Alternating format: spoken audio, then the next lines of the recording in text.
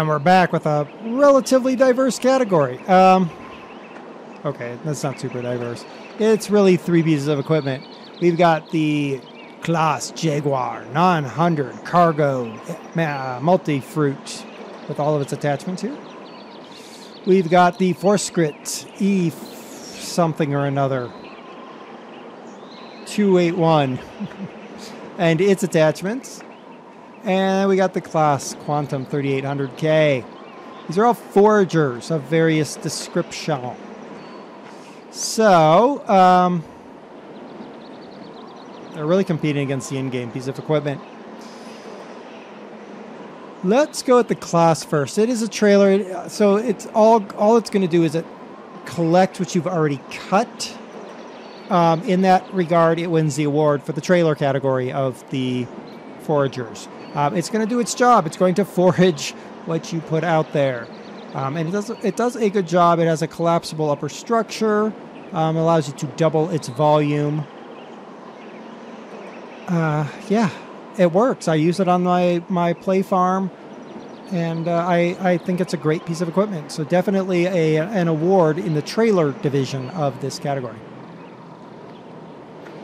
That leaves the Class Jaguar and the Forscript 281 to compete against the in-game thing, the Krone Big X.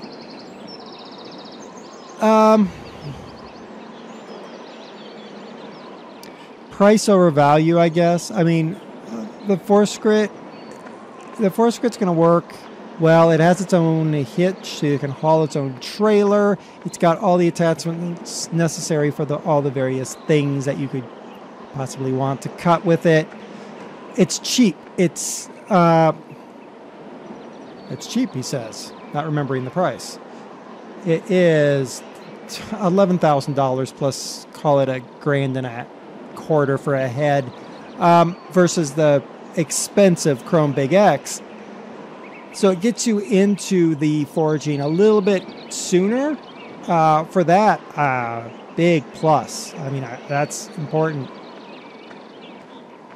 The 900 Jaguar Cargo is nice because it does it all. I mean, it does it all. One, it's got a head for every single fruit in the game.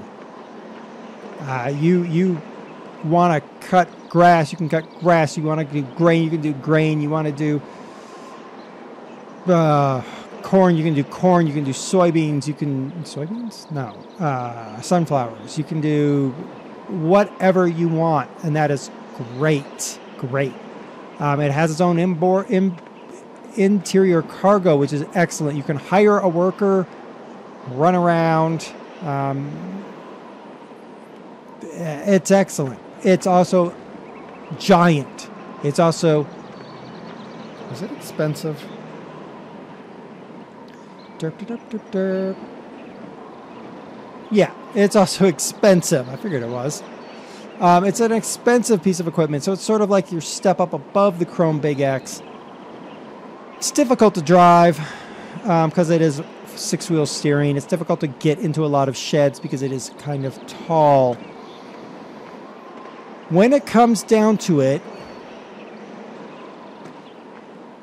I'm going to give an award to the Forscript. I'm usually not a Forscript kind of guy, but this little Forscript, it's just a neat little piece of equipment.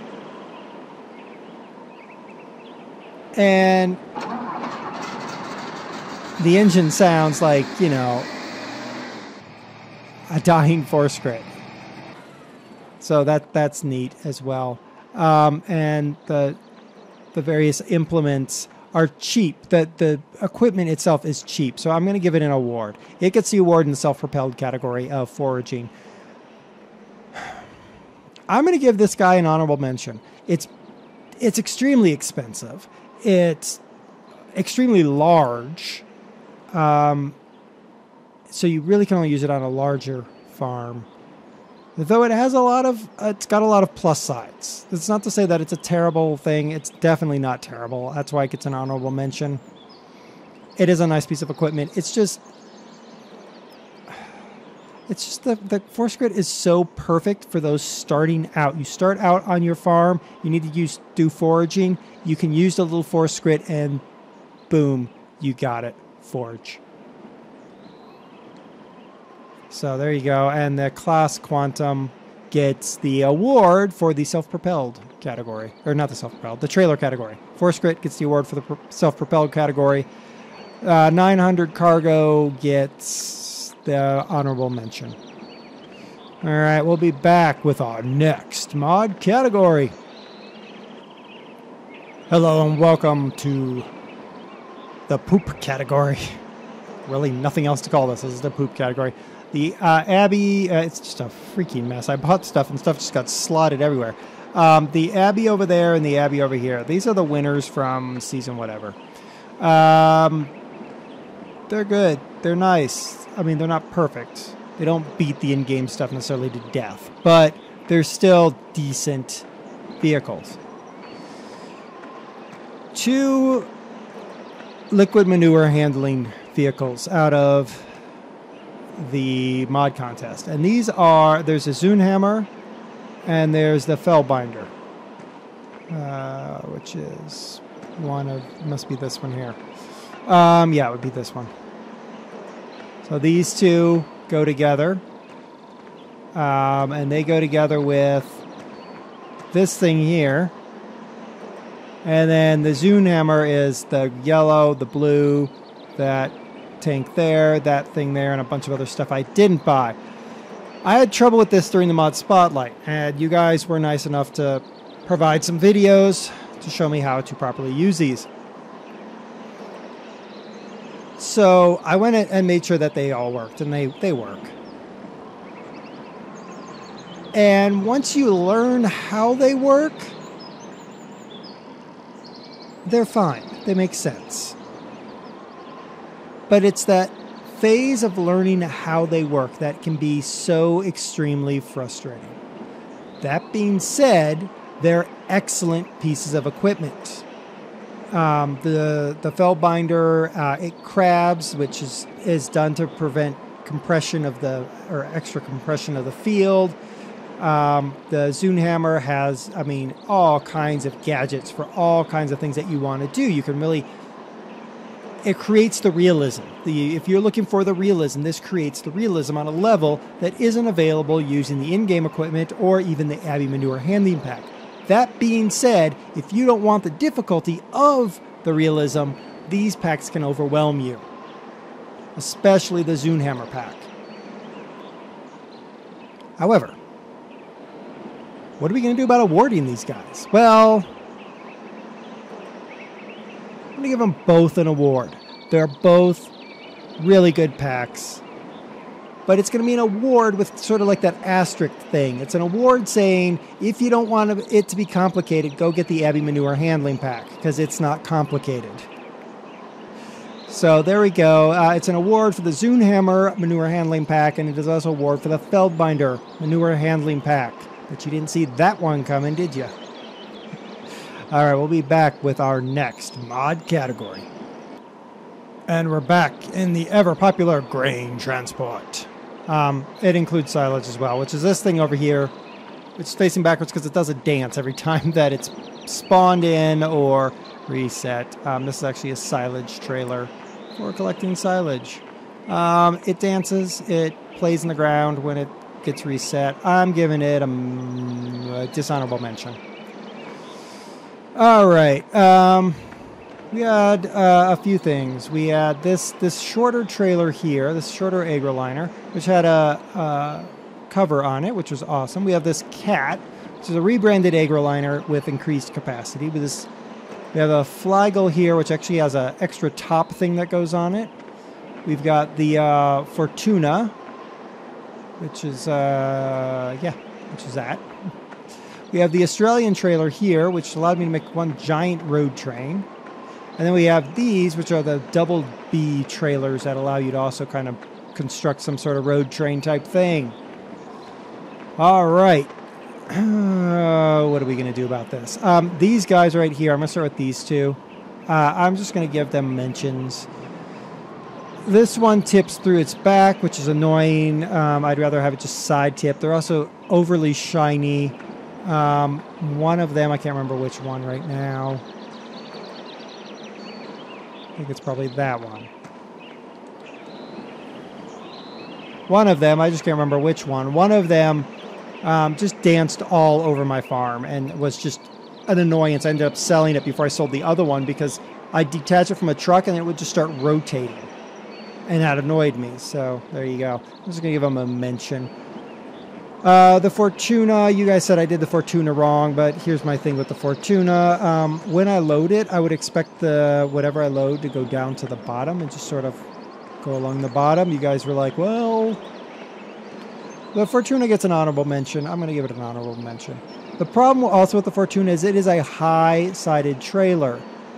The Flygel is a low-sided trailer, which means that smaller harvesters can make use of it. I like that. If I want an all-mod farm, I'm going to need a low-sided trailer. I might as well have a Flygel.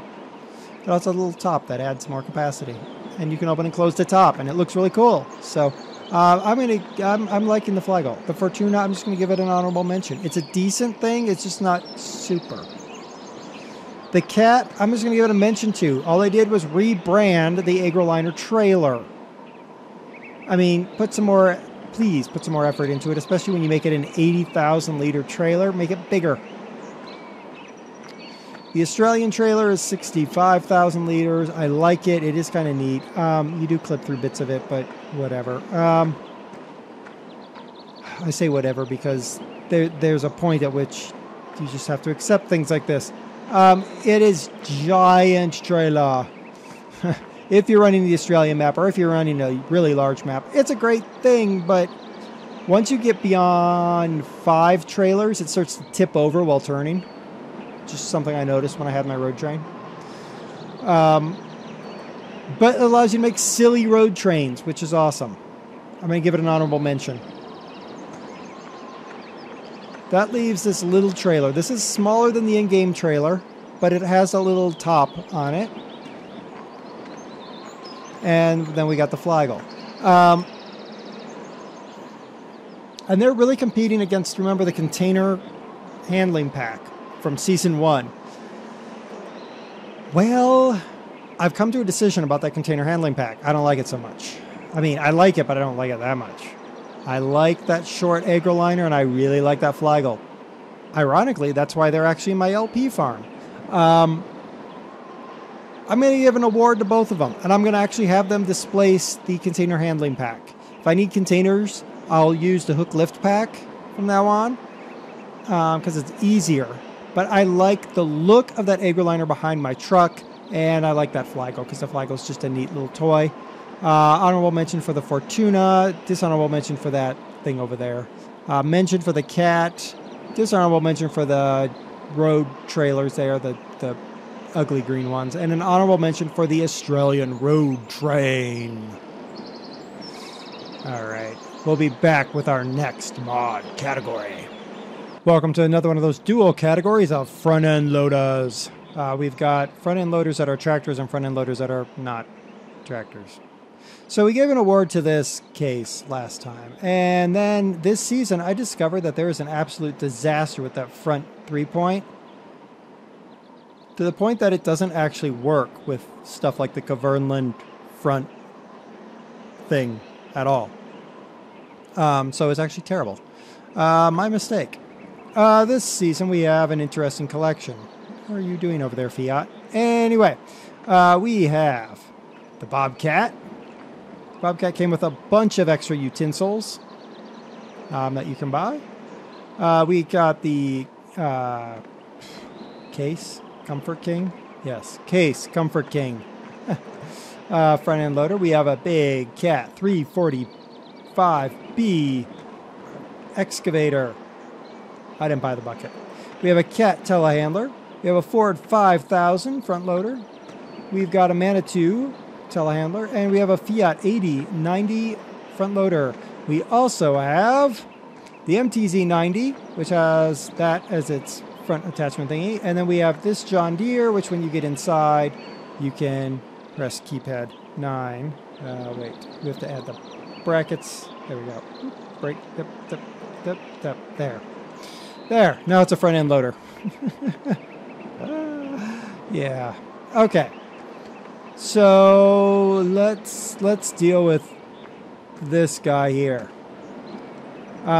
It goes up against the 345B, and it wins still. 345B gets an honorable mention. It's a decent vehicle. It works well, but oh, it's complicated, and usages are limited. I mean, versus this guy. I mean, you've seen me use this cat to correct bad spawning. You've seen me use it to correct flipped over vehicles, and it's just a simple, intuitive piece of equipment to use. This 345B is not, but it does get an honorable mention because it does work, so that is good.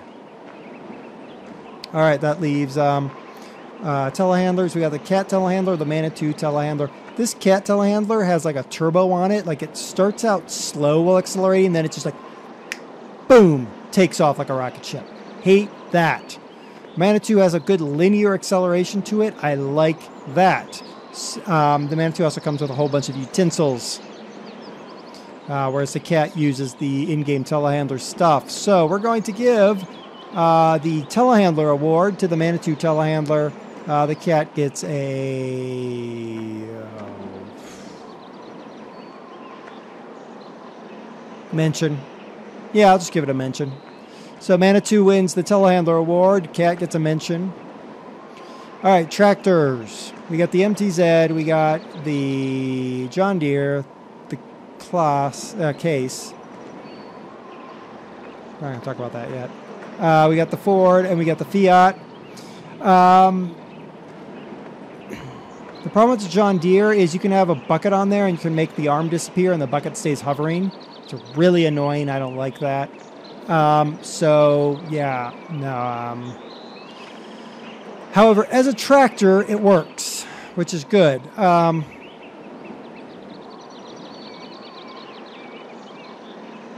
going to give it a honorable mention. I'll give it an honorable mention because it works. It's just not the best in the world. It is a nice model, though.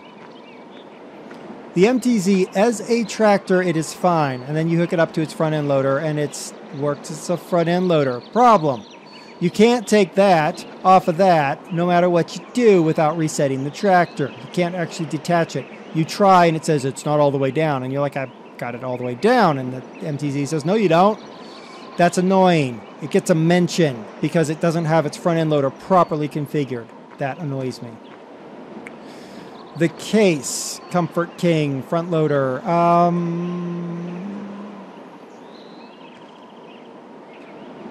Honorable mention. It looks really nice. It does. It just looks nice. And there's really nothing physically wrong with it. It's just an older piece of equipment. It has its own bucket, which is smaller than the normal bucket. Yeah. Honorable mention. No, I take that back. Just give it a mention. I'll mention it because, I mean, really when it comes down to it, I just take this Ford here, which is also an older style, and it uses the in-game bucket, which is bigger. So why not use this Ford? The Ford is a nice-looking vehicle. It's got the 3-point on the back. Interesting little cab thing going on, but it works. It works well. I've used it on the LP farm. And it runs, and I like it. It's, yay, good Ford. We'll give it an honorable mention. Fiat. This little Fiat.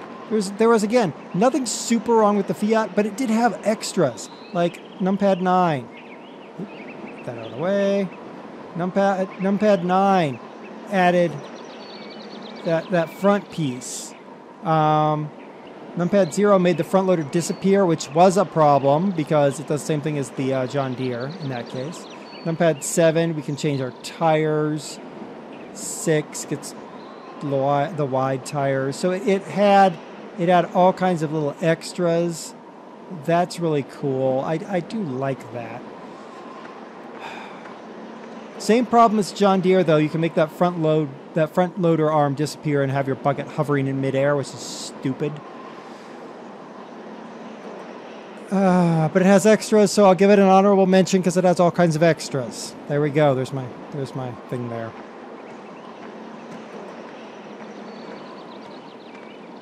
Let's come over here to the Bobcat. The Bobcat can't really compete against the tractors because it's not a tractor. It can't really compete against the Cat 980H because that 980H it's a giant piece of equipment, and it's, yeah. But the Bobcat is important. It's a good mod. It's got great utensils. It has great attachments. I know they're attachments, but just get over it. It's got great attachments. It's a pain in the butt to steer, but that's just my own problem. And I like it. It works well. It's neat. There's nothing really physically wrong with this Bobcat. So, what are we going to do here? What are we going to do here? Well, that guy is gone. He is not going to keep his award. He loses his award. The 980 keeps its award. That means I don't have an award for front-end loader tractors. You know what that means? I guess technically I really should make that Ford move up, but I don't.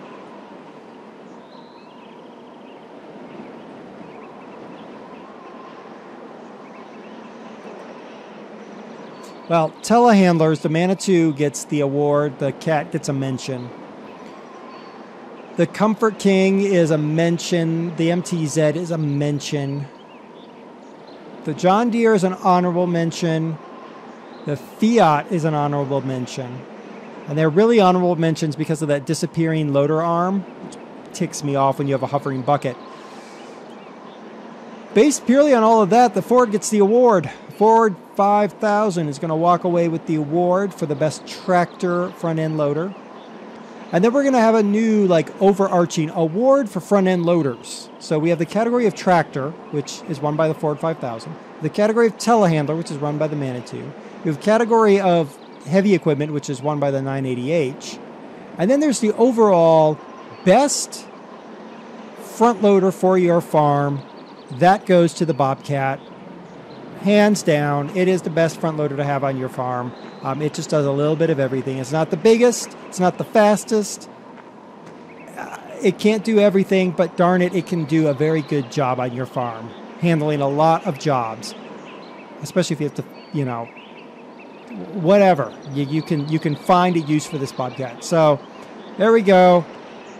Bobcat is the overall front-end loader. 980H is heavy front-end loaders. Ford 5000 is tractor front-end loaders. Manitou is telehandler front-end loaders.